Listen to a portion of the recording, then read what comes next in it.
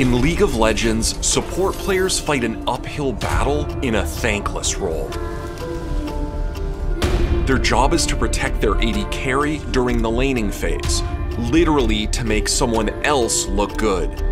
And they sacrifice farm and sometimes their own lives to make that happen. One more snub is going to go down first, but baby. But there's a champion that shows everyone, including the fans, that support players aren't the weakest link.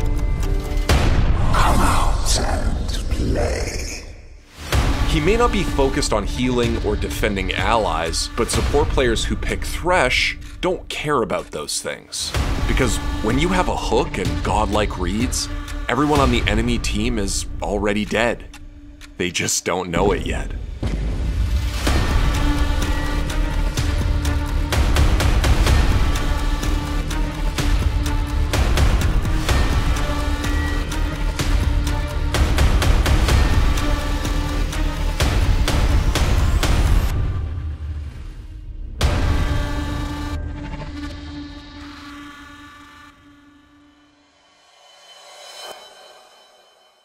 Before League of Legends Season 3, support champions were a pretty mixed bag as players continued to figure the game out. Some were played to help initiate fights, some were more standard enchanters, and others poked the opponent in lane. In some niche cases like Nunu, they had abilities that buffed the AD carry so much that they were played as supports even if that hadn't been the design intention. Pick it up, and he's forced out Templar back, man. Madlife tries to support him. Madlife had to use his ultimate to keep him away. Gets one more snub, he's going to go down first, but baby. And Blitzcrank gave supports the chance to make a big play that could bring immediate results. Right there, he's gonna flash away and auto attacks from space coming with the Gunslinger passive. Still looking for Archie, hits the hook, gotta pull him back, he's flashing out space, gets the piercing light! But for the most part, early on in League of Legends, supports were often walking ward bots who did little more than help their teammates carry the load. Until January 2013, when players got their hands on Thresh, the Chain Warden. What delightful agony we shall inflict. The champion was built from the ground up as a support, and his kit was a playmaker's dream. Storm comes out from Nick and Reckless. Is he going to go down there? The protection from Oriana. Oh, no! He took the lantern. He managed to get away. And they get the shutdown on Nick. Diamond goes down as well. And would you believe it? Between Death Sentence, Dark Passage, and Flay, Thresh's kit was, at its core, untapped movement potential. All of it could reposition either enemies or allies to create kills for his team and deny them to enemies. The bottom lane dive, though, looks like it's in the eyes. The hook on an impact. A lot of damage through the Ignite on early on as well. They're not quite going to get him. He stays alive finally. First blood to Hanser. Anything on the way out? Rush looks Adrian as well. Lantern's there! Oh my god, are you kidding me? But there's another dimension to Thresh's appeal. Unlike many other supports, he wasn't sparkly, shiny, or quirky. He was scary. Come back. Suddenly playing a support could also mean being a badass incarnation of death itself. Poor lost souls. Instead of waiting for the right moment to protect his carry, Thresh stalked the lane like a pale green revenant, looking for a moment of weakness to exploit. Every movement and adjustment was a potential opening for a huge play that could instantly secure a kill. The fear of the Chain Warden's long reach hung like an oppressive fog over his lane, and if that hook landed and that chain tightened, his opponent was being dragged down to their end, just another soul collected in his lantern.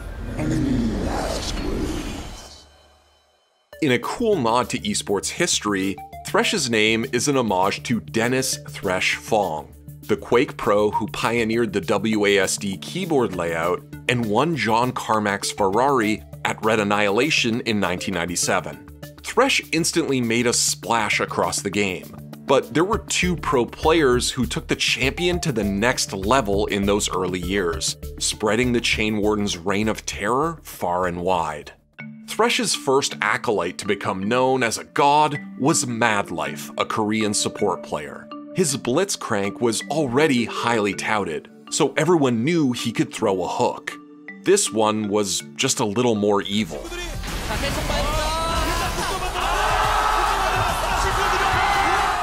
But Madlife didn't just show Thresh's mechanical depth, he did something even scarier. Blitz is going to be able to have a chance to come back. Wansuck again getting caught a bit. How does he hit every single one? Madlife's predictive hooks are immortalized by the player base itself. Any hook that hits an opponent that used movement abilities like Flash is still known to this day as a Madlife hook. What a Madlife. And at his core, it's something like the Madlife moniker that makes Thresh so unique among support champions. His introduction to the game created the kind of personality around the support position that we've since learned to love about other characters like Lee Sin, Ryze, or LeBlanc. Madlife quickly became known as one of the game's brightest support stars, something that was a bit of an oxymoron in the game's early years. And his flashy plays inspired people, including Invictus Gaming's Baolon, to consider the support role and the gruesome impact a talented Thresh player could have on the bot lane. Everybody is there though.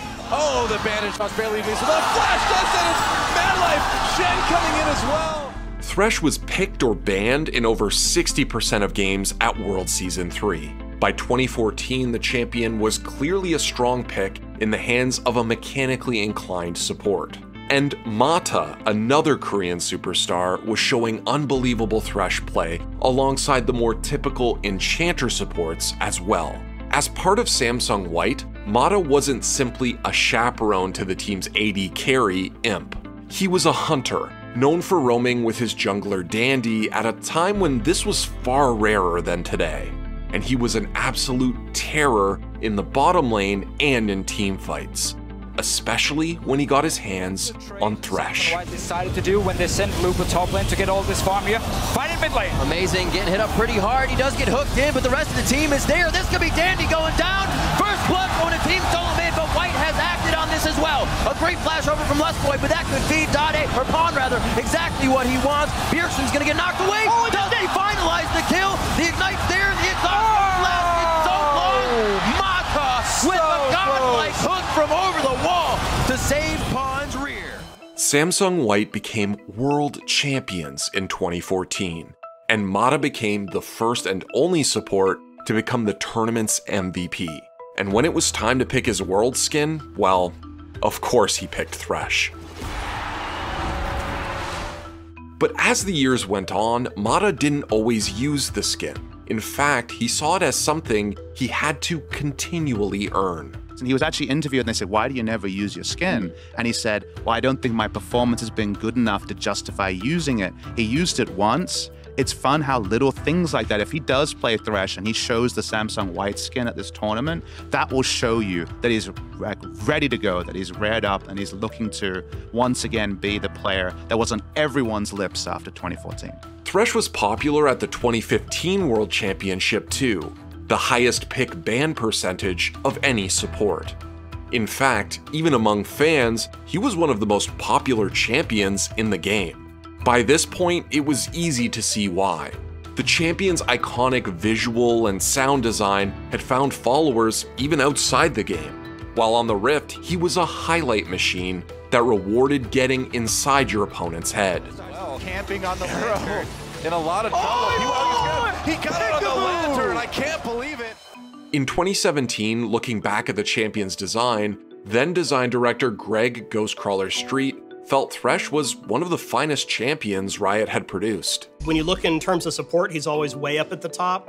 And I think that has a lot to do with him delivering really well on a lot of these different pillars. So let's talk about satisfying gameplay. I mean, he has a hook, he has Flay, which is a huge skill curve and like getting that ability to work correctly. He has the box. A lot of these is fairly hard to learn and very hard to master. But League changed, and Thresh's kit that once seemed so overloaded with options was increasingly just average. So Thresh definitely has certain matchups that are not favorable, especially into poke or enchanter supports, there are certain lanes, certain matchups that he just can't really interact with, that Thresh can't all in and he will get bullied out of lane. And in those matchups, he's not as strong. A great historical example of this is Worlds 2016, where he wasn't picked at all. And even into the next year, although some players were starting to pick him up again in the summer, by the time we got to Worlds 2017, we had that infamous Ardent Sensor meta, the enchanter support meta. You saw him drop off again. Still, even if the champion wasn't considered top tier, a gifted Thresh player could always leave their mark, even when the odds are against them. Yeah, for me, TSM 3-0, the problem that we've seen highlighted by Clutch, even in their most recent weeks, they don't do very much on the map. They lost some games where Febi's literally sitting mid pushing as his bot lane's getting dove. You need to have a more proactive playstyle in the playoffs. Yeah, I'll be very surprised if Clutch Gaming wins this series. I'm going TSM 3-0, trying to get it accurate. In 2018, at the LCS Spring Playoffs, Clutch Gaming were down a game against the heavily favored TSM. But Clutch's support Hakuho, a long-term member of the Cabal of Thresh, reminded everyone of the Chain Warden's paralyzing gaze. Lyra decides, okay, that's fine, we're just gonna go for 50 instead, but the hook comes through! And now both TSM bottom laners gonna be in some trouble. Spin, still trying to walk away from this one, but Apollo's got the damage. One more auto attack should do it. Can he find it? It's Hakuho, who rips the soul right out of him. Hanging around Lyra there as well. 5 men now as Mithie gets pulled in. And that's the kind of hook you need. No big front line there for TSM. Hakuho, it's like it's a point and quick.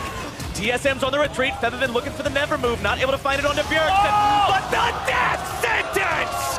Hakuho is a freaking monster this game! Hakuho showed his Thresh prowess even in the late game, but TSM didn't respect it enough to ban it specifically. So in 2 more games, he made them regret that decision. Clutch Gaming will be the first organization to deny them their pass to the semis and will earn their spot in Miami. Oh my goodness. History in the making on the stage here today. Clutch Gaming ended TSM, and Hakuho's Thresh was a key part of it.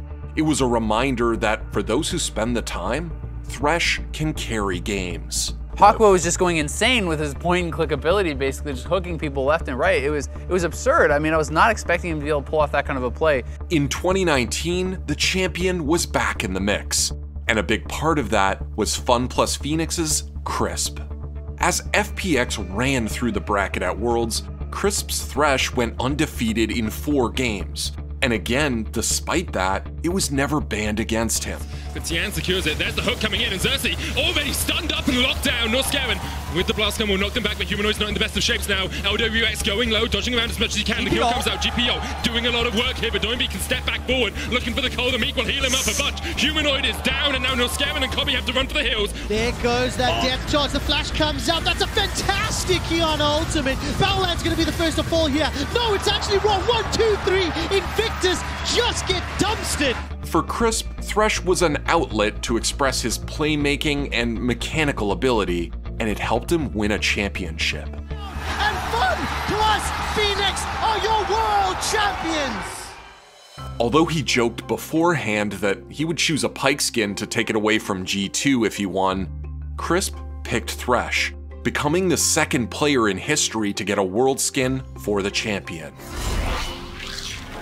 Even though newer champions might offer even more options or bulkier kits, the skill ceiling of Thresh has continued to attract talented acolytes who bring his influence to the very top level of competition. But not all supports, even those with world championships under their belts, immediately pledged their souls to Thresh. Some, like CoreJJ, had to be coaxed. Before LCS Summer 2020, CoreJJ had played the champion only a handful of times on stage. But as he teamed up for his first season with his new rookie ADC Tactical, CoreJJ threw himself into a champion that he had mostly ignored. I thought you didn't like Thresh either, which I think is funny that you just blind picked it, because when I played with you, you said that Thresh was just a whatever champion. Yeah. Actually, at that timing, my Thresh was not good enough. I think you played with a disadvantage. I see, I see. Like, my Thresh got improved since last year, summer split, I think. And he was actually incredible at it. Across summer season and playoffs, Thresh was one of CoreJJ's most played champions, with a 75% win rate. And although he's still only got 20 career games under his belt on Thresh, he's already one of CoreJJ's best champions in terms of win rate. Turning things around here as TSM try to engage. Brox is going to keep the rest of TSM occupied. Broken Blade is already killed. Now Impact still has the ulti to keep this train a-rolling as the damage pours through, and Bjergsen Tactical grabs himself a double kill. Who needs a soul when you can take a Nexus? In the end, maybe the most surprising thing is that for a support as accomplished and respected as CoreJJ, it took so long for him to pledge himself to Thresh. But the Chain Warden has a habit of pulling you in. Hook, line, and sinker. The champions played at the support position are often dictated by the meta. But that's why Thresh is so special. He's always a threat. His most faithful adherents will always be ready to lock him in. And when they do, they remind us that within every support that loves Thresh, there lurks a monster. Nowhere to hide. Thanks for watching. If you want more content like this, hit the sub button and ring that notification bell. For unique bite-sized videos you won't find anywhere else, hit up our Instagram, Twitter, and Facebook pages.